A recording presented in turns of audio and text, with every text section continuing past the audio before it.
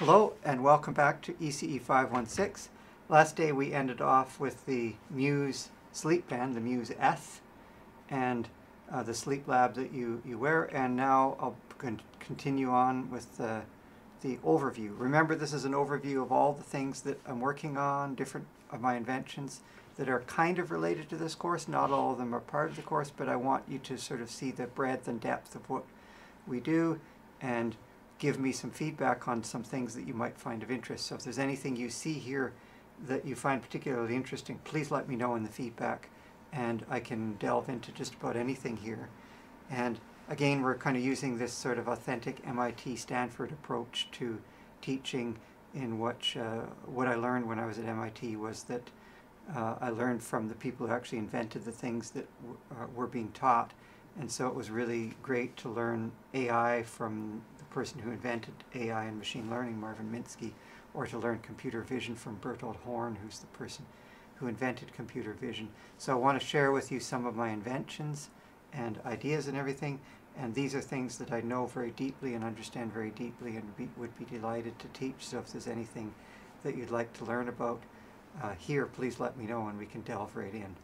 So what you see up on the top of the screen is my FNIRS data. This is the Blueberry X brain sensing headband, brain sensing eyeglass that captures the environment, what's happening inside the brain, and it captures the environment, what's happening around us, and it combines the environment with the environment. So it captures what our mental state is and how we're doing. So at the top of the screen you'll see my brain statistics, so you can kind of see inside my head while I'm lecturing, and then in the lower right I've got a little picture-in-picture so that you can see the live camera while I'm going through my slide deck. So here I want to begin here with a journey on one of the things that fascinated me about Metavision. We founded that company Metavision, as I mentioned earlier. We raised $75 million. My student Raymond Lowe and I and others, we had a CEO as well, the whole company.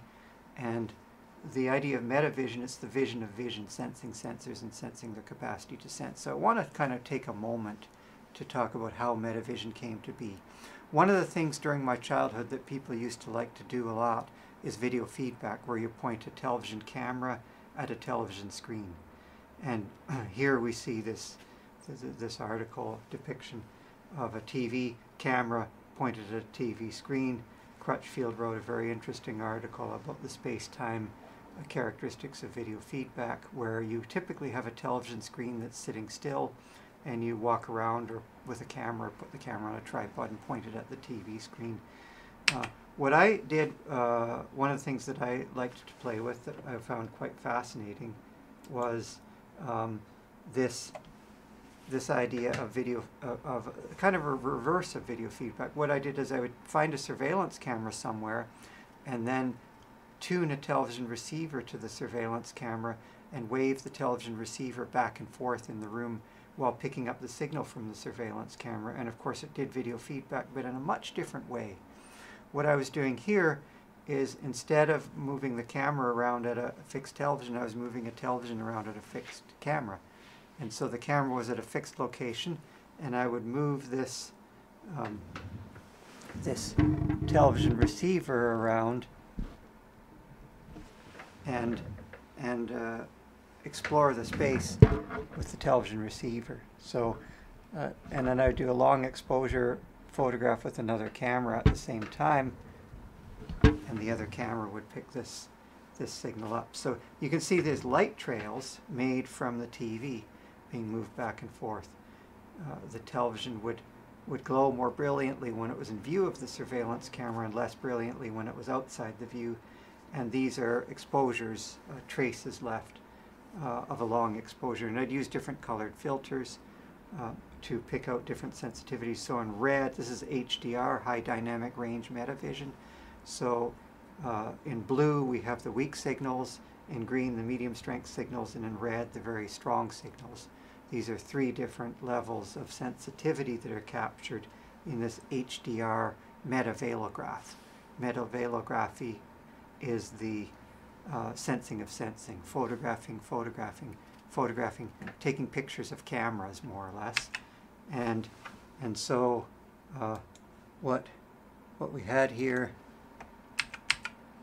this is the photograph of the photographs, this is the metaveilograph of the camera, and you can see here from the metaveilograph that you can see the trace of the sight of the camera. It has there's a certain region of sight, so if I'm looking like this, you can see my vision is sweeping out here.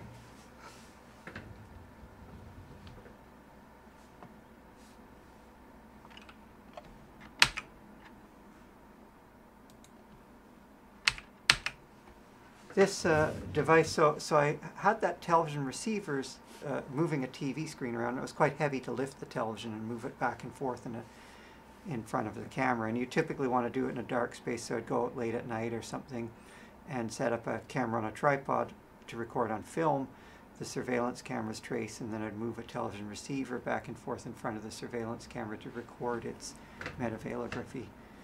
And here what I have is a device that I built back in 1974, which was a phenomenon amplifier, a phenomenological augmented reality amplifier. And this device received television signals and amplified them and presented them to a display. I had this crazy vision of a device that we could all have with us that was a television, a radio, a voice recorder, various things like that, music player, a telephone, a computer, kind of all in one thing. And I kind of envisioned this sort of wearable computer that we'd all carry with us and would measure different things and sense different things. And so that's kind of what this is. And so this is kind of my childhood vision of how computing should be. On the left is what computers were like back then. And I noticed telephones were this thing, I kind of envisioned this merging, if you will, of telephone and calculator into something that would be a tool of artistic expression and social communication. And the idea that we could share our experiences in our everyday life through computation and computation, measurement, communication, computation, and so on. This is an early, when I was accepted at MIT, and I brought this invention down to MIT, and this is kind of what I brought with me, is this wearable computer. And in the World Wide Web, in the early days of the web, I created what was the world's first photo sharing website. And sharing my existence and experiences in everyday life with the World Wide Web and the internet, and maybe in some sense a precursor of today's social media. And not without controversy.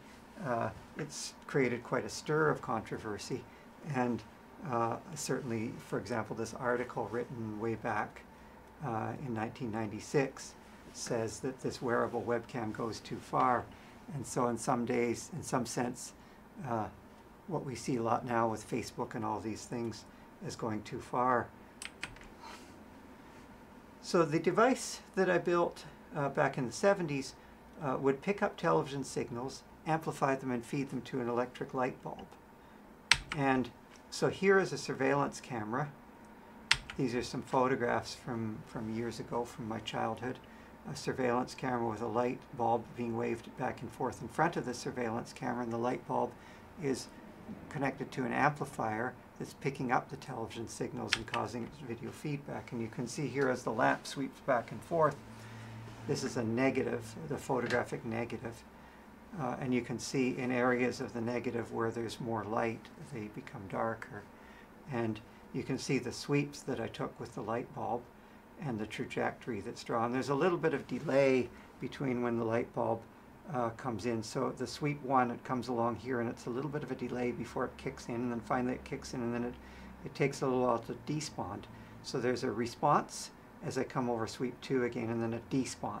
Sweep 3, I come across this way, there's a response time from here to here, and then there's a despawn time from here to here, and so on, back and forth. Here's the response delay, here's the despawn delay, coming sweep back this way, response delay, despawn delay, and so on as I'm sweeping that lamp back and forth, sort of painting out, if you will, the light. And the word photography, in fact, is a Greek word from photos, which means light, and graphy, which means painting or drawing. So the word photography is a Greek word which in English means light painting or light drawing. And in some sense, this kind of captures the true essence of photography, because in a sense what I'm doing is using the light to draw a picture of the camera's capacity to see. Here is a light bulb. Now the light bulb has to glow a little bit to start the feedback process, so I would amplify it so much that it would pick up noise or anything and glow a little bit of a dull red glow. And then as the lamp came into field of view of the camera, it would glow more brilliantly.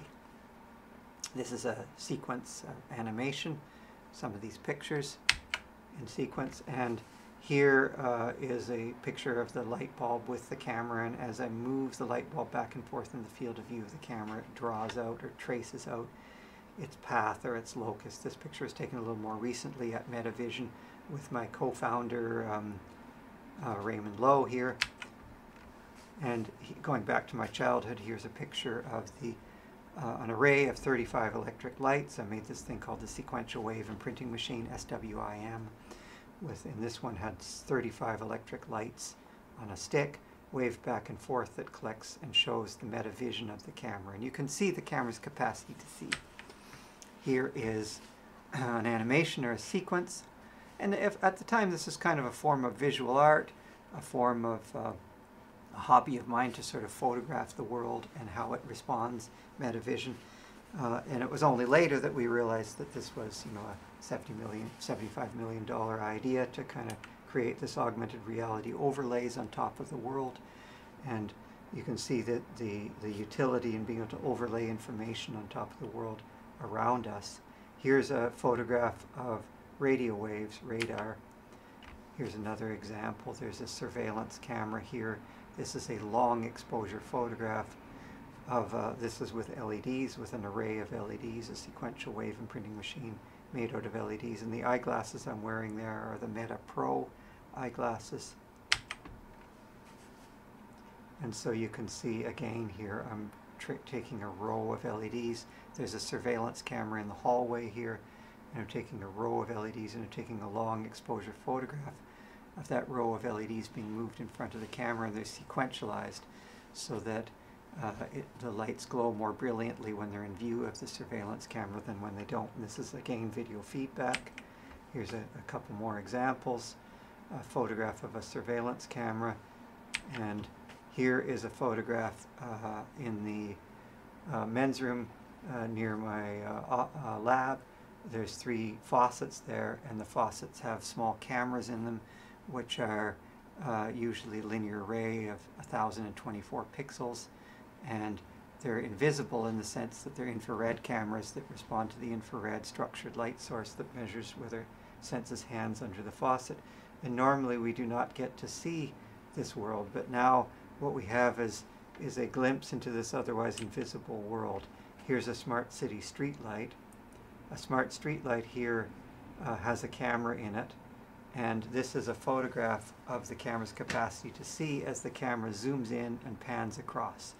So what happens here is the camera recognizes that there's somebody there, and it zooms it in and pans across, and the light brightens in response to movement. So these are the new kind of street lights that you see throughout entire cities that use cameras and computer vision to automatically sense when people are present and brighten up and increase the brightness when people are present, so they save energy because the light is dim when there's nobody around. There just has to be enough light for the camera to work.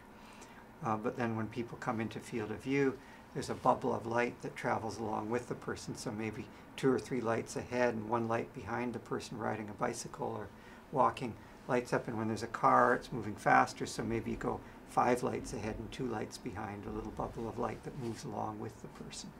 So this is the relationship between smart people, smart cities, smart worlds. As I said before, a car is just an example of loose-fitting clothing. A bicycle is also the cyborg technology.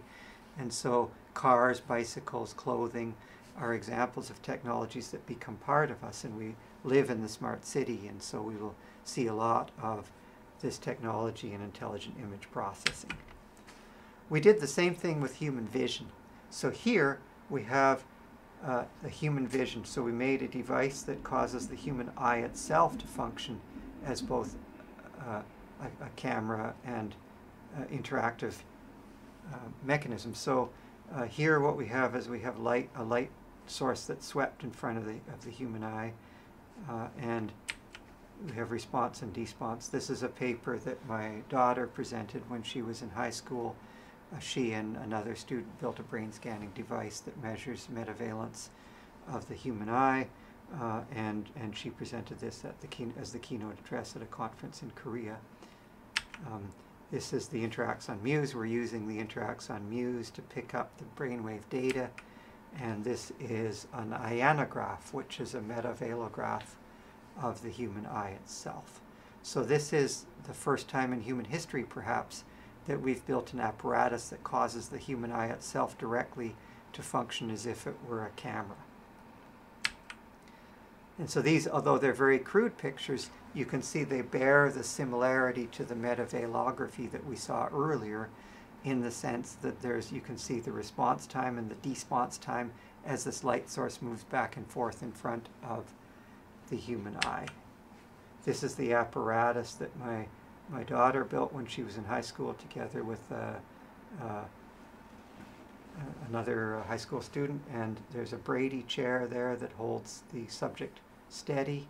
A Brady stand, as you might remember from history, was the thing they used in early photography to hold people steady during long exposure photographs.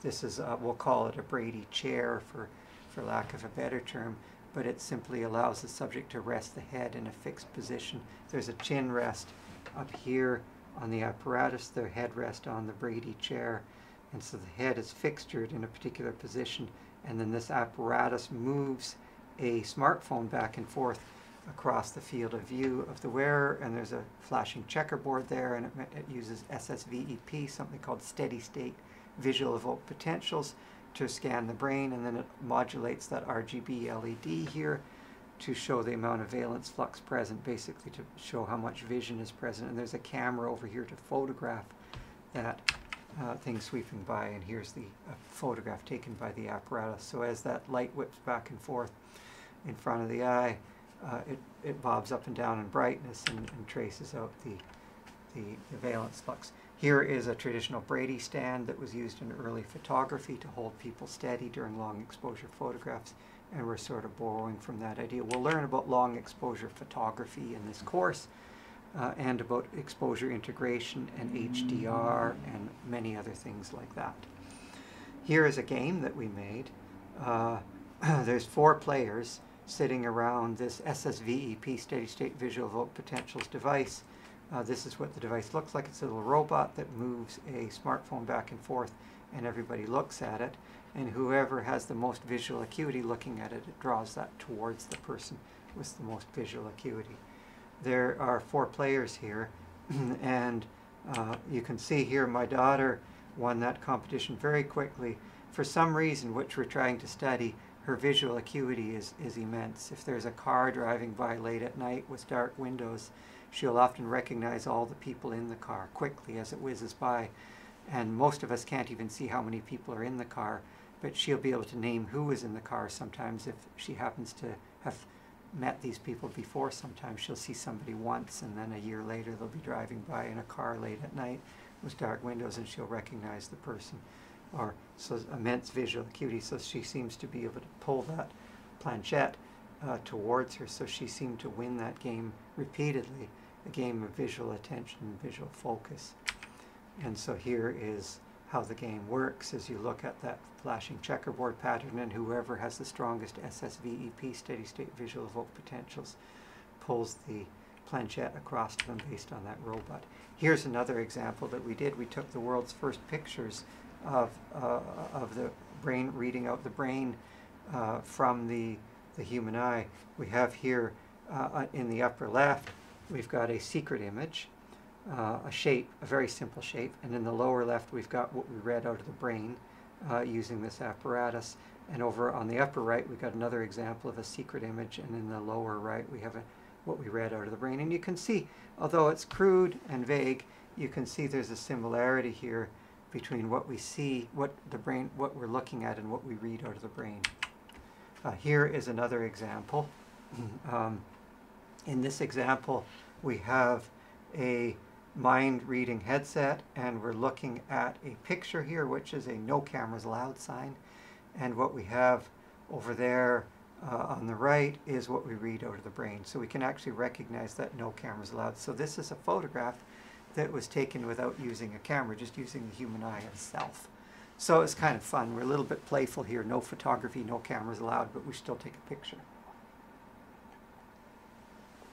So it's kind of fun when the eye itself becomes a camera.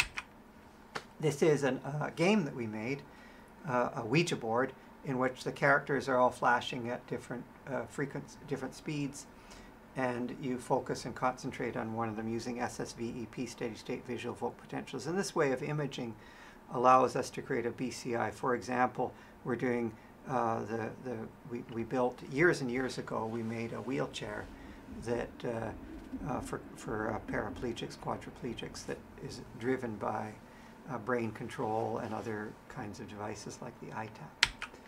And so this is a fun example. Here we've got, we decided, are we going for sushi tonight? And we all put the Ouija board here, and we did this.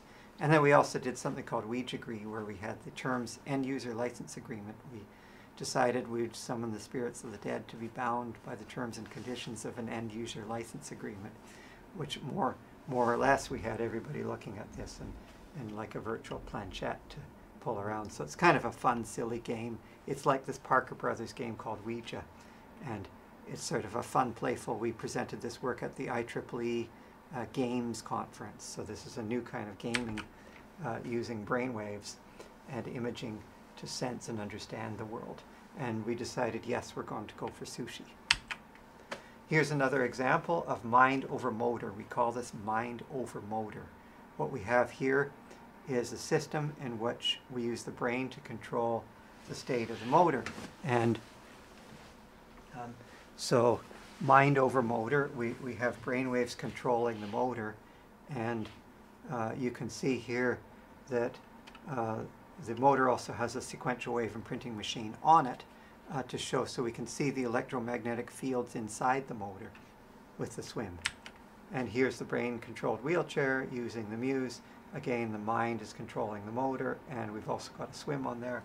And we're doing all kinds of interesting experiments using biofeedback and meditation. One of the projects that we're doing, called Jobbing on the Sleep, is the opposite or reciprocal of sleeping on the job. Jobbing on the sleep is using the subconscious mind to perform useful work. So by meditation, we're able to design electric motors and electric circuits by looking at the swim and using biofeedback to optimize the parameters of the motor using the lateral thinking power of the human mind.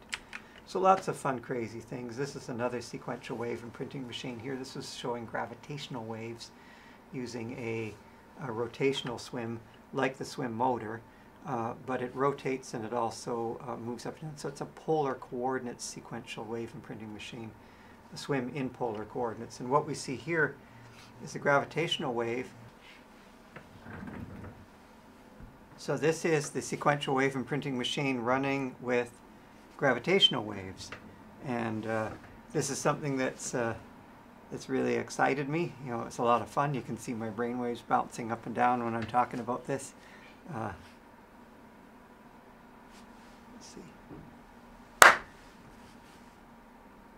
So here we have the gravitational waves. This is something that I find really exciting, so you can see my brain activity bouncing up and down while I'm talking about this, and change in brain activity.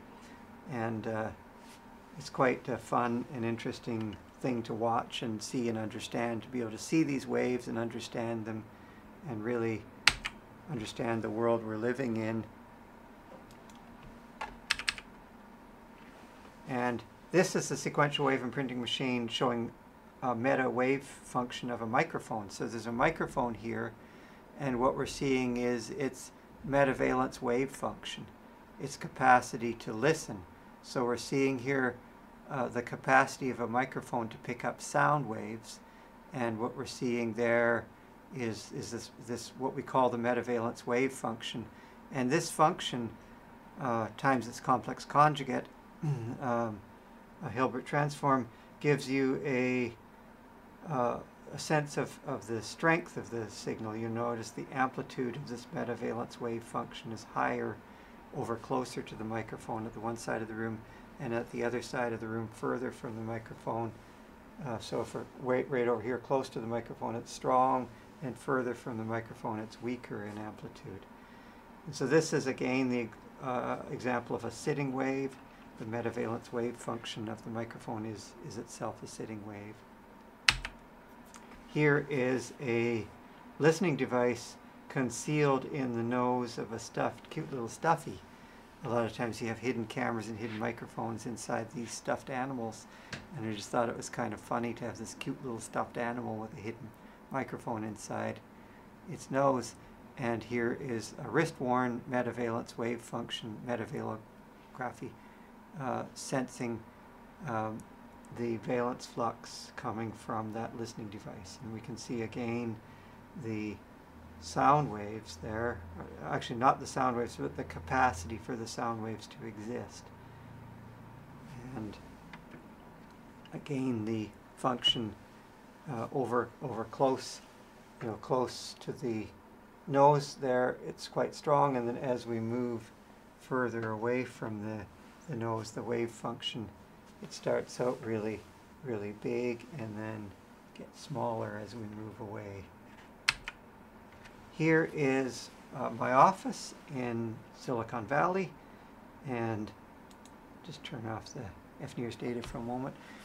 Here in my office, I've got a violin on my desk that's played with a little robotic mechanism I built to keep the violin playing continuously. And I've got the sound waves from the violin there moving across. This is one of those desks that we made out of a single slab of solid redwood with a little rail that rides along it with a sequential wave and printing machine. And then we made this nice little table out of matching similar redwood with a glass top on it, so it's kind of nice because you can see the reflections of the waves there. See the reflections of the waves in the window here. So this is definitely not computer graphics. This is real reality, what we call XR, extended reality. And we can see here the wave function of the violin.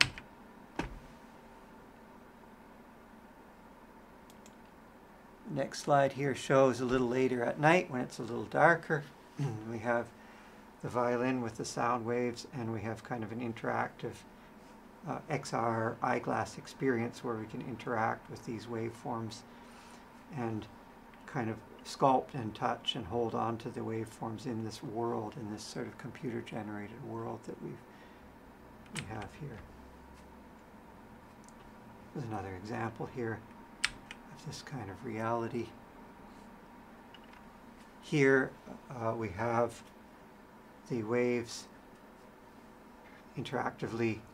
I can adjust the various harmonic components of the waves with this Pascal Fourier synthesizer as an input. And here is kind of direct interaction with the waves through the MetaVision eyeglass. Here's another example. I've got my ulnar nerve and I've got electricity flowing down my ulnar nerve, which I can see. The voltages are indicated here, which are varied, RHG full recruitment, 265 volts starting out, and it increases the voltage gradually up to about 400, then back down to 100 and something. And so that wave travels along my ulnar nerve. It's a combined neuron action potential, CNAP. And here we have it on the swim. So I'm able to swim out and see the electricity flowing in my ulnar nerve along. Here we spent a lot of time in the Stanford cadaver lab practicing surgical procedures and developing new surgical procedures and collaborating with people who have developed new surgical procedures. So again, we're using the swim to understand and spatialize and see and understand how we might do surgical procedures using this kind of overlay technology. Here I'm doing a surgical procedure, practicing on a cadaver, on an arm, practicing a carpal tunnel surgery, a new innovative carpal tunnel surgery, which is done using augmented reality overlay, where we explore using sonar and use sonar to guide the surgical instrumentation. So it just goes, everything passes through a small pinprick hole, so it doesn't leave any scar or mark or anything. There's no cutting in to do the surgery. It's all passing through a very small opening with a needle to insert the surgical instruments.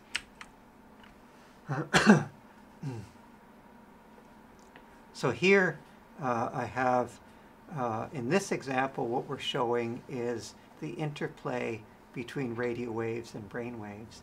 And so we see these different waves and how they interact with one another.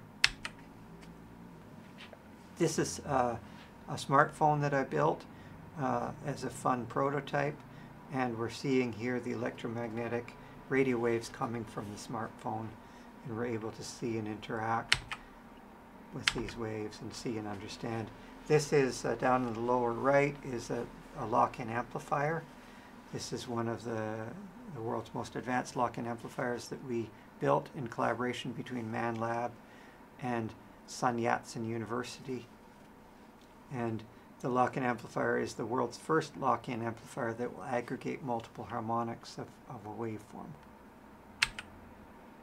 Again, we can see and grasp and touch and directly interact with the technology. This is an XY plotter, and what we have here is two transducers, two ultrasonic transducers, and a photograph of their interference pattern. Here we see that as we vary the spacing between the transducers, we have a sequence of photographs which we can animate here, and this allows us to see and understand the effects of spacing on the transducers with the interference pattern that is generated in the metavalence wave function.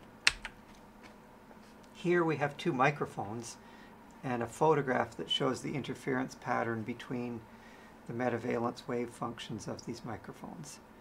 And down below I've got that lock-in amplifier that we built for this purpose, and directly above the lock-in amplifier is a cathode ray oscillograph, an oscilloscope from the 1970s, which shows an XY plot showing basically real versus imaginary. That is the argand plane, the complex plane traced out on the oscillograph, which we see from the lock-in amplifier, so that we can actually see and understand the interference pattern. Here is a metavalence wave function of a single microphone showing a defect. The microphone is damaged in one spot, and you can see that defect quite readily in the metavalence wave function of that microphone.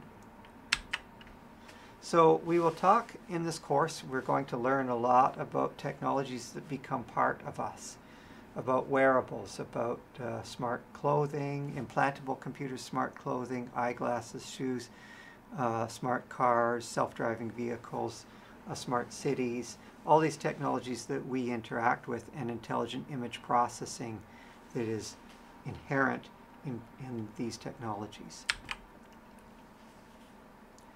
So here again is an example of a metavalence wave function of a microphone, and this is using this as an educational tool. And these are examples of something, I coined the term natural user interface, NUI. And if you look at the relationship here, command line interface is what we had years and years ago. Graphical user interface is something we see a lot of today, and NUI, natural user interface, is direct and intuitive, something that we'll see in the future. I also refer to this as metaphor-free computing, or reality user interface, or direct user interfaces. And the idea here is that we have instead of a graphical user interface, instead of a trash can metaphor, or instead of these desktop metaphors, we're getting rid of metaphors altogether and having a direct user interface with reality.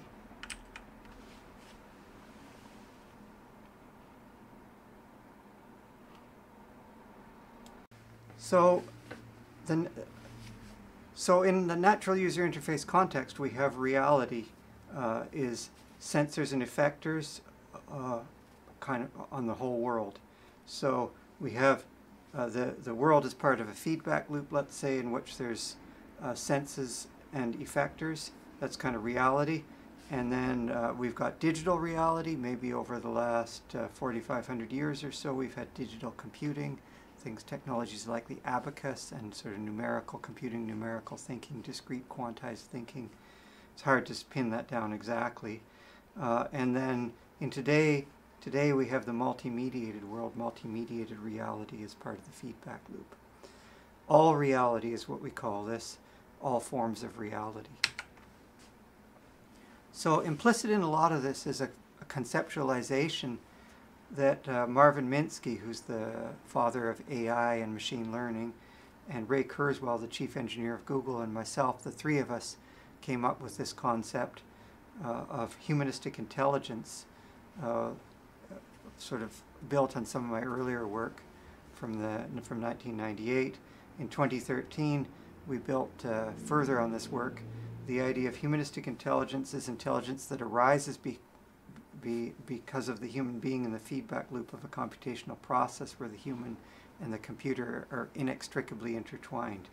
So we have a wearable computing system that embodies HI and becomes so technologically advanced in this synergy that the intelligence of the computer matches our own biological brain. Together, something much more powerful emerges from this synergy that gives rise to superhuman intelligence within a single sort of cyborg being, if you will. So there's this idea of AI. It's really human-in-the-loop AI. What many people now call explainable AI or understandable AI or comprehensible AI is this idea of feedback-based AI and AI in the feedback loop of the computational process. HI is a very fundamental concept, and one way to look at it is as if it's a control system. So the human and the machine are connected in some way through these informatic flow paths, signal flow paths. We can think of this as there's signal flow paths. A human has senses and effectors, and machines have sensors and actuators. And together in synergy, that defines 4 signal flow paths, and there's 2 more, which is when we sense the machine, that's observability, and when the machine senses us, that's controllability. Sometimes when we're being watched, we call that surveillance, the French word oversight. And when we're watching, we call that surveillance. And we can think of it in this context, that there's a closed loop feedback. If you need this balance between these two, if you have, in some sense, valence is at the core of humanistic intelligence. Surveillance and surveillance define humanistic intelligence feedback loop. Machines of malice, often give us less feedback, less sense of understanding them, and this is where a lot of AI can give us these machines of malice. As a fun little joke, I made a light switch in my office, which you push it once to turn it on, and then you push it again to turn it off, and there's a random 3 to 5 second delay with a 10% packet loss, so it works about 90% of the time to mimic this sort of modern technology that people find so frustrating. So surveillance and surveillance. Surveillance is when we're being sensed, and surveillance is when we're sensing. Examples of surveillance-based technologies are this sort of neck-worn camera system that I created back in 1998. Microsoft popularized that in 2004, and Momodo later brought this into a sort of very sleek and slender form factor. So surveillance is a watch kept over someone or something, especially over a suspect or a prisoner. The suspects were under police surveillance. Notice the word over is repeated there, and under, so it's got something to do with over and under. We often talk about over and under, the valence is a valence. And what we have is that this idea is that surveillance means oversight. Surveillance is watching from above.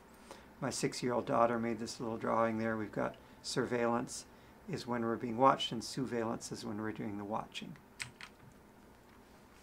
Think of this, one way to look at this is to consider the fractal self-similar nature of humanistic intelligence.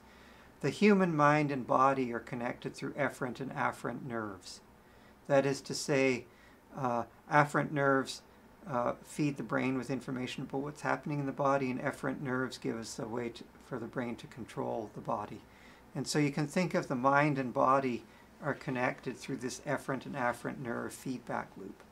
and that produces a continuous feedback loop, closed loop feedback. But there's a fractal nature. If we look at the human-machine interface, we can think of it as an interaction between human and machine, where the human senses pick up from the machine, and the machine has sensors that pick up from the human. So this interplay between senses and sensors is at the heart of this human-machine. And if you look here, the structure of it is such that the human, you can see, it's just duplicated into here. So I've just scaled down this human into this space here, and the human is part of this machine, sensing with the machine feedback. So you can see there's a kind of self-similar, almost fractal nature, especially if we look at this one more layer. Now let's look at multiple human machines, multiple such cyborgs, if you will. So individual humans, the feedback loop is then part of the human machine, the technologies that become part of us. And then again, that piece goes into the multiple feedback loops of multiple people. And so we have a smart city which is watching us through its surveillance infrastructure, and we also become aware of the smart city through the surveillance. So you can see here this fractal self-similar nature of HI requires both surveillance and surveillance, and it's out of balance if it has surveillance only. So a society with oversight only is an oversight on our part. If you show double entendre, why we use the word surveillance rather than oversight, because oversight has a double meaning. But what you have here is that you've got this feedback loop that is embodied or instantiated in a fractal self-similar nature.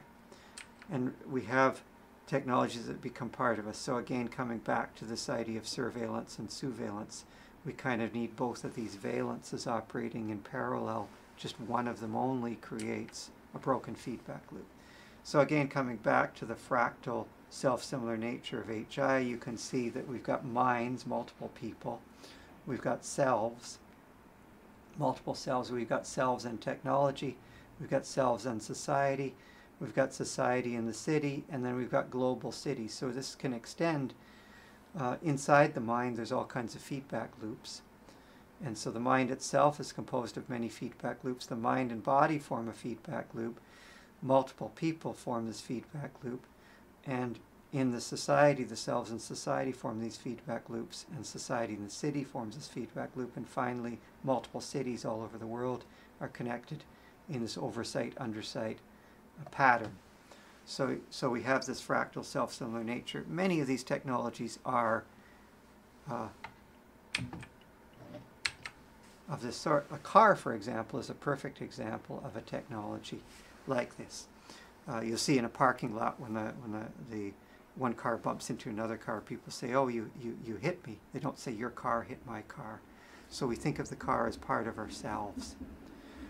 The person also is so we have here the human body. To start with, at this smallest scale, we've got these three axes: bits, atoms, and genes. So the bit is the smallest unit of information. Atom is a Greek word that means non-divisible. A in front of something means not, and tom means divide in Greek, so atom means that which is not divided. I'm using the word atom here in the classical Greek sense of that which is non-divisible, perhaps subatomic particles, quarks and pi mesons, or whatever that case may be. We have at the origin here the smallest unit of physical space, and then we move outwards from that unit of physical space. So we start anywhere along this axis, like we have, say, car, for example. You can go outwards to building, street, neighborhood, city, province, country, earth, universe. And we can go inwards from car to motorcycle to bicycle to wheelchair to rollerblades to clothing to the human body itself to the organs inside the body to cellular biology. So as we move from the origin of, say, bits, atoms, and genes, the smallest unit. Genes are the smallest unit of humanness, and then beams, memes, and so on. As we move outwards on the human axis, we get the social sciences. As we move outwards on the physical space, we have geography and physical sciences, and as we move on the informatics space, we have computer science. So we have these three axes, and you can see that there's a continuous scale here. What is the technology that we consider part of us? How far along that axis do we need to go to consider part of us? There's that famous joke that somebody said, now, beam me up, Scotty. And then he said, now beam up my clothes. That wasn't very funny. And implicit in that joke is the idea that some of what we have around us is considered part of us. We kind of expect our clothing to be part of us. We don't expect this shelf behind me. If I jumped into some science fiction narrative with a time machine or a space machine, I wouldn't expect this whole shelf to come with me or the building, but I might expect my clothes to come with me. So that which we regard as part of ourselves is the technology that becomes part of us, like riding a bicycle. After a while, you feel you become part of the machine. As Manfred Klein's often said, he's the one who coined the term cyborg, and his favorite example was somebody riding a bicycle. So that is an example of a technology that becomes part of us. So is a car to some extent. And so these technologies form this continuum of physical scales. On the physical axis, alpha for atom, because it's a Greek word, so we'll use the Greek letter alpha to represent this axis. Bits we're representing by the word beta, and genes we're representing by the variable gamma. So alpha, beta, gamma form these three axes that form the space. On the physical space, you've got little data, such as blockchain, distributed technologies, and then you've got big data, which is centralized. On the social political scale, you've got surveillance at the smaller scales and surveillance at the larger scale. You've got individual, couple, family, team, community, corporation, nation, world government, and they even have the law of outer space. So we have this entire space carved up in this way, and this is kind of how I come to understand this space. And if you look historically or classically, the areas of study have been more in the outwards, like the environment is that which surrounds us. It's shown in green here. There's a lot of work on environmentalism and this sort of environmental studies and so on. But what is over here, I call it the environment. It's that which is not the environment, us ourselves. And likewise, in big data, there's tons and tons of work on big data, but very little on work on little data until recently, blockchain, things like that. And again, there's a lot of surveillance. There's surveillance studies. The word surveillance is like 200 years old. And surveillance is a relatively new concept. If you search that up, you'll find a lot of new work, but it's new. So what I brought, my contribution in some sense, was to create this thinking near the origin. That is to say, to think about the environment and environmentalism, to think about surveillance and to think about little data, and to bring these three things together.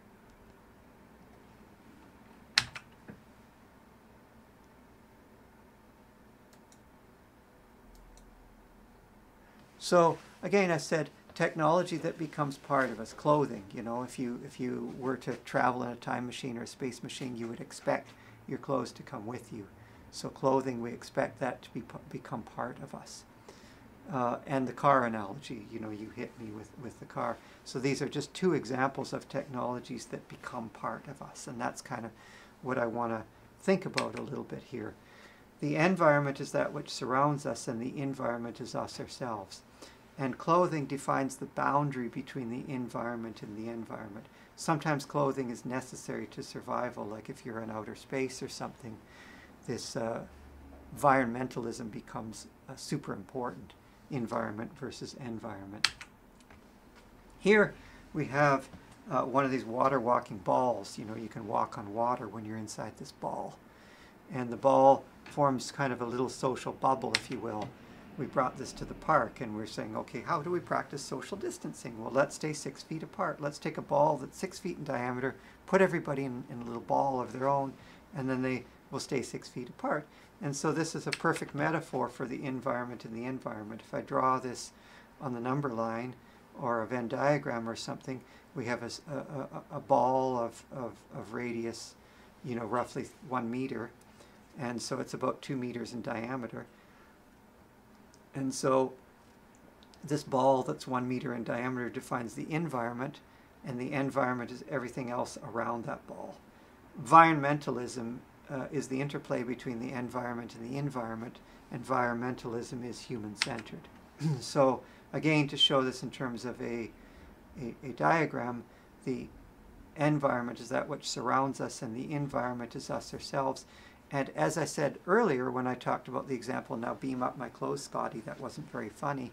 I think it's pretty sure to say that the boundary between the environment and the environment, i.e. our clothing, should be considered part of us. So that's why I've shown the environment as a dotted circle and the environment as a solid circle, because I want to emphasize or underscore the idea that the boundary between the environment and the environment, the border between the environment and the environment, i.e. our clothing, I want to emphasize that that boundary is part of the environment, or ought to be considered to be part of the environment.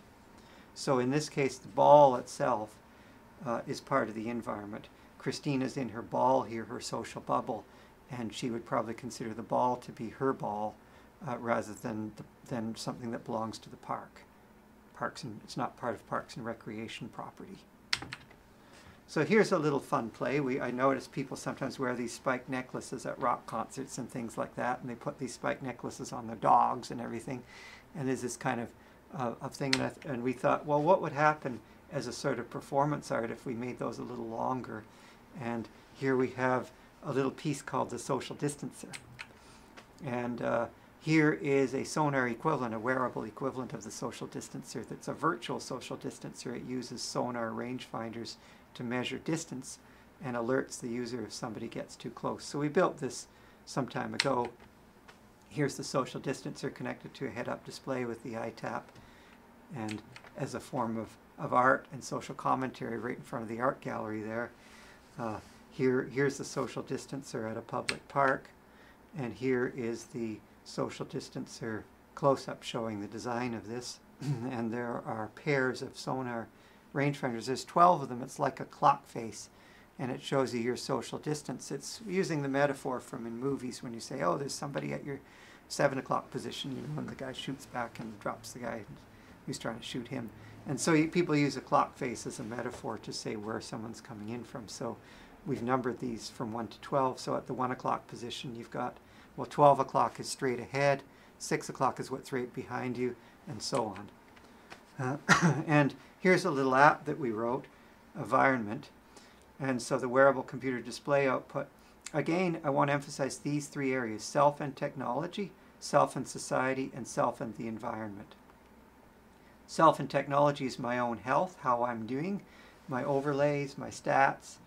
Again, if I come back to my Blueberry data, you know, this is my brain wave data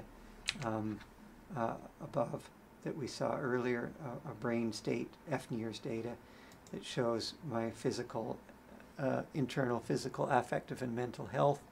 And then we've got our social health, which is affect, self and society, and then we've got the environmental health, like the noise, the sound levels, what's around you. Again, this eyeglass that I'm wearing, it has the FNIRS data from the brain, and it also has an imaging system that captures that which is around us, and we see the interplay between that which is us, the environment, and that which is around us, the environment, and how machine learning can be used to correlate or and train this various information. We started a Marshall McLuhan Center working group called Privalence. Privalence is the interplay between privacy, surveillance, and sousveillance.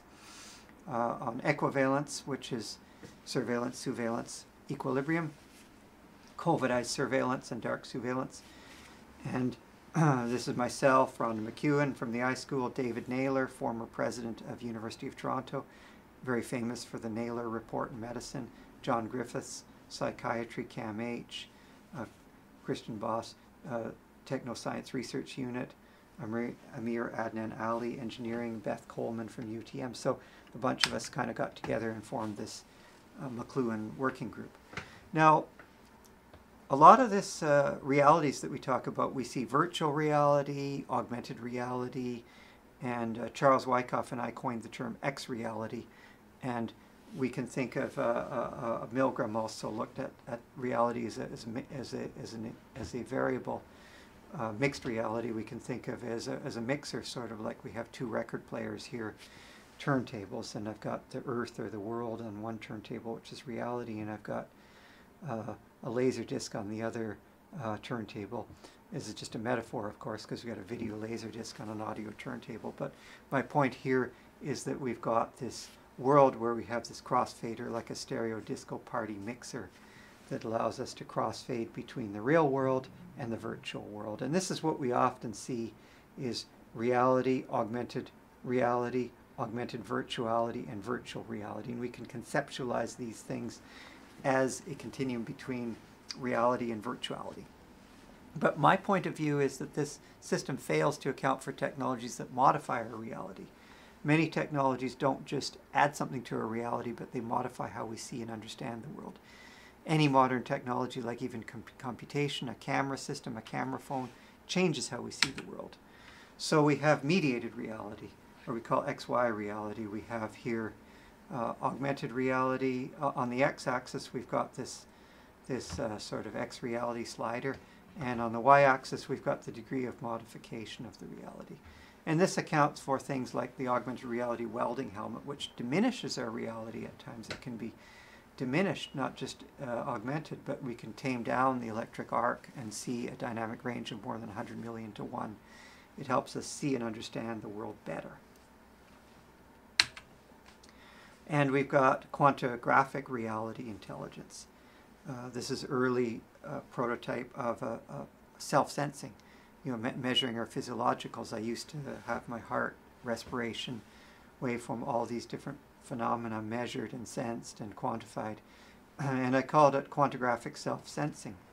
I brought this material to the Wired offices in San Francisco, showed it to Kevin Kelly many, many years ago, and he referred to it as quantified self. So one thing is sensory attenuation technologies like dark sunglasses to help you see better, or dark welding helmet. These are sensory attenuation is not accounted for in VR, AR, phenomenological reality, XR, XY reality, mediated reality, mixed reality, or any of these other realities. So like earplugs, sunglasses, all these technologies, a sensory deprivation tank, and sensory reprivation, as we call it, immersivity. We made an underwater virtual reality device to help people sort of find their way, Safe Swim project, and so on. All of these need a new way of thinking. Virtual reality was came up in 1938, and now it's time, more recently, to have a new conceptualization of reality. So my take on reality is that the origin, or the zero, is not reality itself, but rather the origin is nothingness. So here's a float tank, a sensory deprivation float tank, and that's what I think the origin is. This is actually a mediated reality float tank, multi-mediated reality intelligence float tank. We've published a number of papers on this concept, but the origin is zero here. This is the origin. And so if we think of the immersivity or immersive submersive reality as kind of a origin, first create total sensory nothingness, and then introduce multi-mediated reality content on top of that nothingness. And if we look at that, this gives us a new graph. And at the origin, we've got absolutely nothing, which is complete sensory shutout. So the sensory float tank is symbolized what's at the origin. And then on one axis we have reality, let's call that the x-axis across. How much reality do we allow or introduce into that environment? And then the other axis is virtuality. How much virtuality do we put in there? And then augmentation is sort of the somewhere between reality and virtuality along that axis. And then we have many, many other axes. Imaginality, lucid dream machine. I built a machine to record my dreams. Lucid dreaming, interaction, and so on. Digital reality, quantization of reality. Undigital reality, which is to use HDR vision to be able to get an unquantized view of reality, for example. We have immersivity, which is the various underwater sensors. We've got kinevalence, wearable sensing, metavalence, metavision. So we have many different axes that come out of this origin. So this is kind of what we wrote about all reality in these research papers. So if you want to learn about that concept of all reality. I want to talk just a little bit about some fun stuff. that's maybe not too related to the course. When I went to Stanford University, one of the things I noticed is you see about 50 people walking across campus in their bathing suits all heading to the fountain. And so the Stanford tradition was hopping in the fountain. People said fountain hopping is one of those wacky Stanford traditions that in aggregate makes us who we are, in this article called Fountains of Youth. And so one of the challenges we always had that was fun was to deadhead the two tallest jets at Stanford. So I did a lot of things called head games, where I made a graph of flow versus pressure. Flow as a function of pressure, or you can think of Thevenin and Norton equivalents of voltage and amperage, and we often use those as metaphors for flow in pipes. And so we try to deadhead the fountain and feel intuitively and understand that principle of deadheading, and then feel, you can actually feel the drop in head when you come almost deadheaded. It's quite hard to deadhead it because you're coming down on that water jet and it throws your hand out either way, and it's a real challenge. And so a lot of people can't deadhead that. So it was always a fun challenge to try and do so. So what I tried to do is first getting to Stanford, the first thing I tried to do was deadhead the two tallest jets in Tanner Fountain, one in each hand simultaneously. And so that was one thing that we tried to do. And then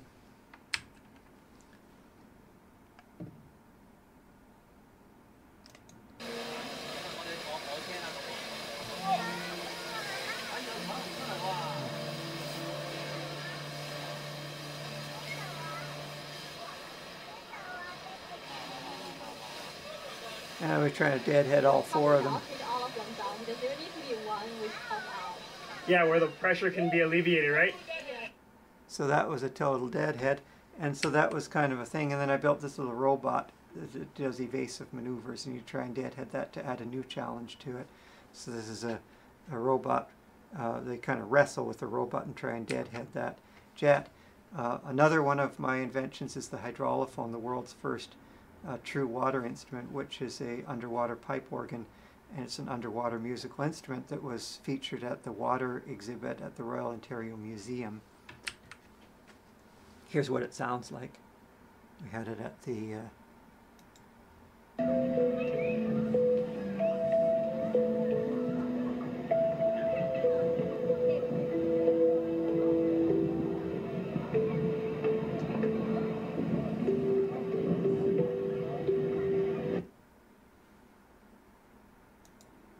and then we brought it to the Beaches Jazz Festival.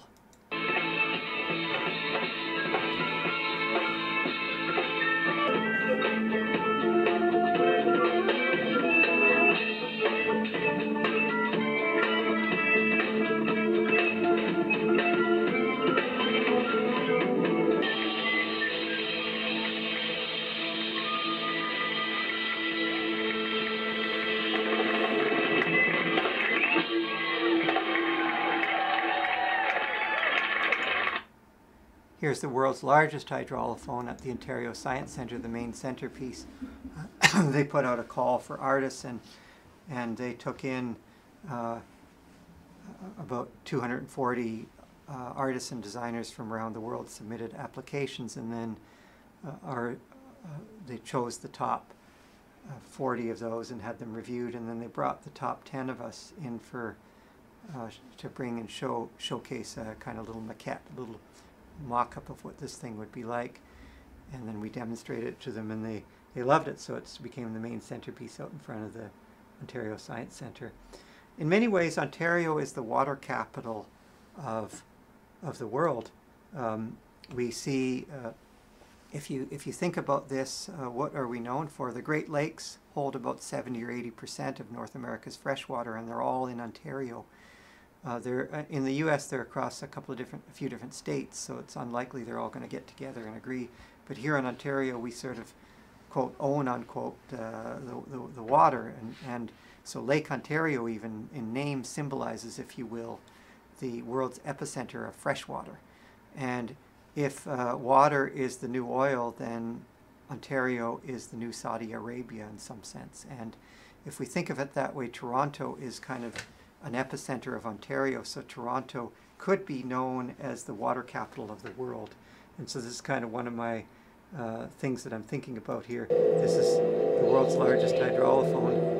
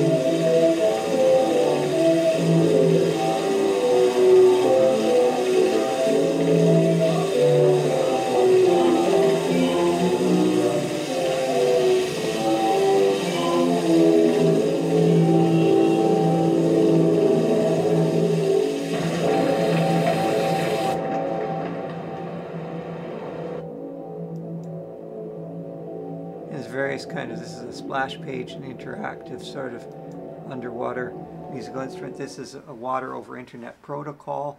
So this idea here is, I got the idea from those sort of things that you push your hand against a bunch of pins, metal pins, and it puts an imprint of your hand out the other side. I thought, what would happen if those pins reached all the way across the earth and came out the other side of the earth, so that you put your hand, press your hand down here and it pops out in China. And then I did that with water jets. So you put your hand, you press your hand here, and then elsewhere it pops up that pattern. The water jets each respond in a way so that you convey or understand or convey this conceptualization. And there's my daughter in her childhood, when she was asked, oh, how does this thing work?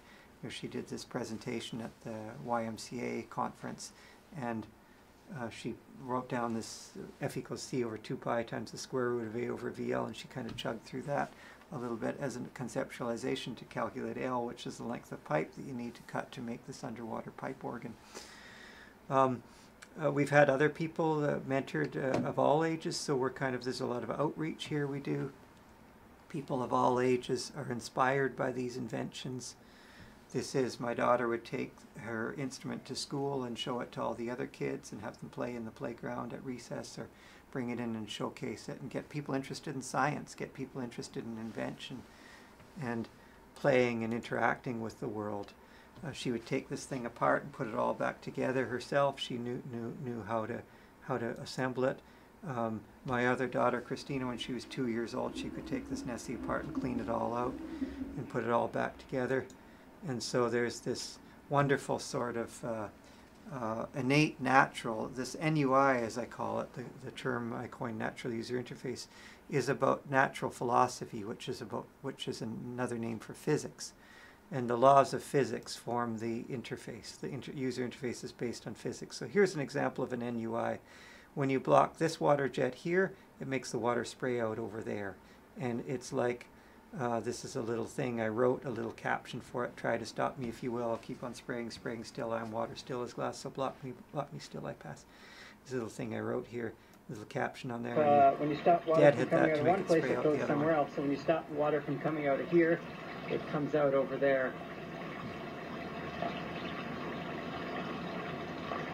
Cool. Hang on, but there's a pump there, right? Yeah, you can try it if you want. Block it there. This is higher than this. That is really neat. Oh, that's cool. So that triggers it or something? I mean, that doesn't kind of, right? So you can see here, when you deadhead that water jet, it sprays out. And so then maybe I can get your comments on it as an art piece, and then I'll tell you how it works. I'm warning you to throw. So here's another example, water over internet protocol. So I call this the hands across the water concept.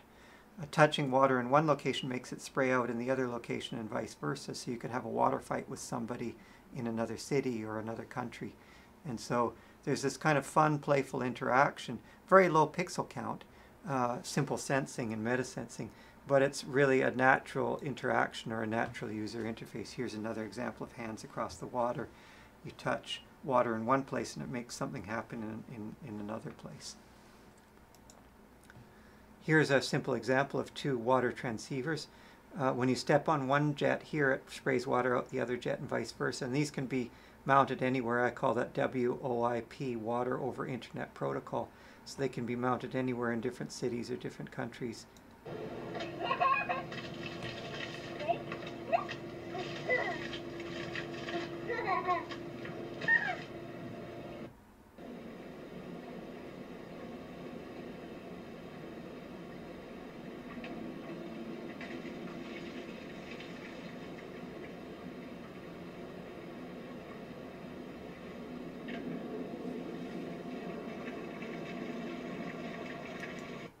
So these are examples of this interaction. This is a lab I set up in Copenhagen as a week-long kind of project there, culminating in an underwater concert as this sort of water lab that we envisioned, bringing this Ontario idea across to the rest of the world. And we kind of envisioned this hydraulicos research vessel with an ice rink here to celebrate ice, and then a pool here to celebrate water, and a steam calliope to celebrate steam. H2O, by the way, does anybody know the difference between water and H2O? Well, in some sense, H2O is a proper superset of water, because H2O can be ice or water or steam. It doesn't specify what state of matter it's in, so it's kind of nice. So we created this thing called H2 Orchestra, which I made an instrument out of slabs of ice that you strike with rubber mallets to play tones, and then we had a steam calliope, and then we had a hydrolophone, so we had these various H2O states. Here's another project we did called the Safe Swim. In the Safe Swim, we used underwater virtual reality to map out the beach at Ontario Place. Swim Op is Swim at Ontario Place. We're kind of taking the Ontario Place beach, which is downtown Toronto's only beach, and we're using this as a research environment to test out some of the underwater virtual or augmented or X-reality, extended reality underwater, to be able to see and understand. We had an overhead drone to map out hazards, and we identified and found hazards. We found a lot of sharp pieces of metal, located them in the virtual world, and then we were able to swim out and tie ropes to them, and I got a bunch of volunteers from on land, dry land, to pull while we swam down and eased some of the weight off that, and got these big, huge, hundreds of pounds of metal out of the water, things that were very dangerous and sharp. So we did a lot of beach cleanup using this, and we wrote a research paper in an IEEE conference called Safe Swim. Here is the underwater virtual reality headset called Immersivity, and making this map. And then here is our Facebook page for Swim Op, which is Swim at Ontario Place. We have about 196 members now who regularly swim year-round. We swim summer or winter. Shorter swims, of course, in the winter, just a few minutes only when it's... and we were featured recently on breakfast television, and the host of the show actually came in for a swim with us, and she said, "What do you do when it's -17 out? You go for a swim." And that was kind of fun. And so, to summarize, I want to just say intelligent image processing, image sensing, meta-sensing, comparametric equations, wearables, mental health, well-being, environmentalism, the transition from environmentalism to environmentalism, then transition from surveillance to valence, and new projects like brain sensing and imaging and brain imaging and all these fun things, blueberryx.com. So thank you for attending my ECE516 lectures, and I hope that you've enjoyed this. What I'm trying to do, as I mentioned before, is create an authentic learning environment, kind of like what I learned, my experience at MIT when I learned from Marvin Minsky, learned AI from the person who invented the field of AI, and learned robot vision from Bertold Horn, who invented robot vision. Hopefully, what I've tried to do here is just show you some of my inventions and some of my interests, some of the things that I'm really excited about and passionate about and knowledgeable on, so that hopefully if you find something of interest, let me know and we can delve deeper into it. We will be starting Lab 1 with building a camera, a simple camera. I've taught this to high school students, to elementary school students. It's really super easy to understand how to build a camera, and I want everybody to learn fundamental physics and fundamental knowledge in a very simple way so that we can start to understand advanced topics in a very simple way. Thank you for coming, and look forward to connecting with you shortly. In the next lectures we'll introduce Lab 1 and get started as individual labs, and then you form lab groups once you get to know each other. And let me know in the comments and feedback. Send me email with ECE516 in the subject line, and I'll respond immediately with any feedback that you can give or questions you have. Thank you.